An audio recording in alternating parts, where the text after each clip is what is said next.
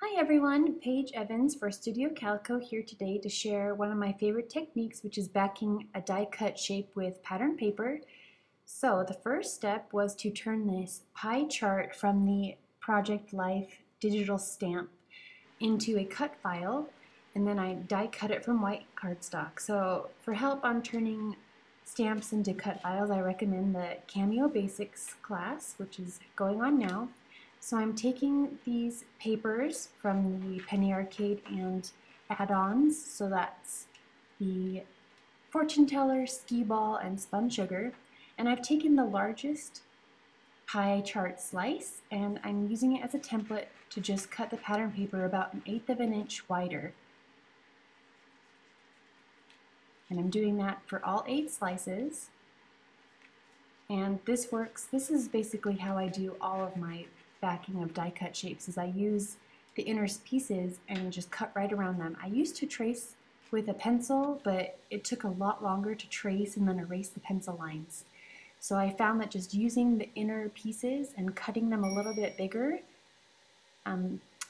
makes it go fast. So I also like to create dimensions, so I'm putting these foam squares all around the back of the die cut shape, peeling off the little square and sticking my pie slices onto the foam squares.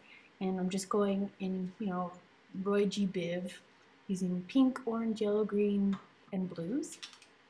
And to hold everything in place, I'm just putting a little bit of tape. And there it is, so pretty and colorful. I went with a couple of different backgrounds, and ultimately I chose a white background, but as I was filming, I was using this piece of Ashley Goldberg feather paper because I liked the gray background with a little bit of pattern. Ultimately, like I said, I thought it was a little too busy, but anyway, here I am just centering it visually in the center. I've chosen this adorable picture of my husband with our cute kids. He's walking them back to the car from a trip.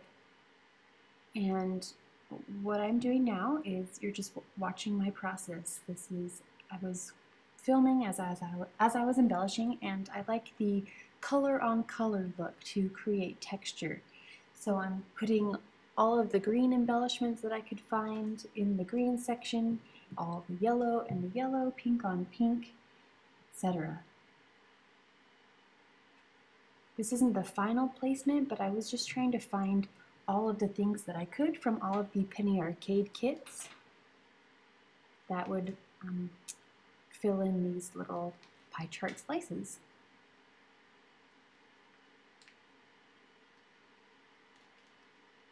I printed the printables from Hello Forever by Studio Calico, as well as the labels by Hello Forever for Studio Calico from this current Penny Arcade kit, and cut them out. Gave me some extra colors for embellishing.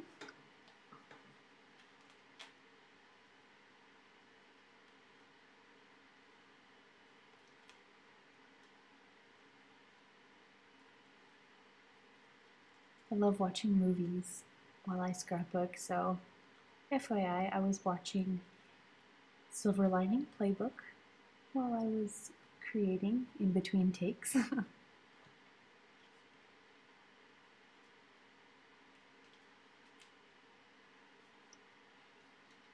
I'm just adding more color.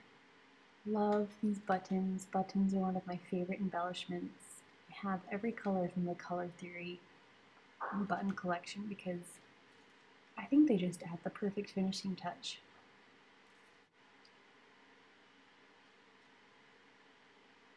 I wanted to add that, didn't quite fit.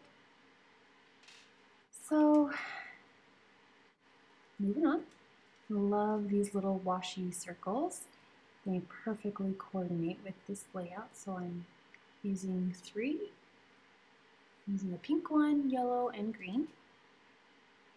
Oh, and orange. That makes 4. Alright, so here's where I decided I want a white background. So now my pie chart is really just going to pop off the page, and the pie chart becomes the main focus. I stitched with my sewing machine 3 circles around to create a texture and also keep your eyes from wandering off the page. Stamping the date of the photo because I like to put my layouts away chronologically. Didn't stamp all the way, so I'm using my pen to fill it in, so that's a neat trick. If it doesn't work all the way, just use a pen. And I'm writing a little bit of journaling. Just a fun little caption to go along with the photo. I feel like the dark blue section was a little sparse, so this isn't the piece I added, but I just wanted to show you what I did is I painted one of the wood veneer numbers, well in this case a letter, with some Mr. Huey's, and let it dry. So I painted a 3 because there's 3 people in the photo, and I'm adding that, so that's a fun way to customize embellishments. And the last step is to drop some matching colors of Mr. Huey's just to create a final visual triangle. I'm doing some yellow, blue, and pink. And let it dry, and the layout is all finished. So I hope you have enjoyed learning how to back die cuts, and I will see you next time.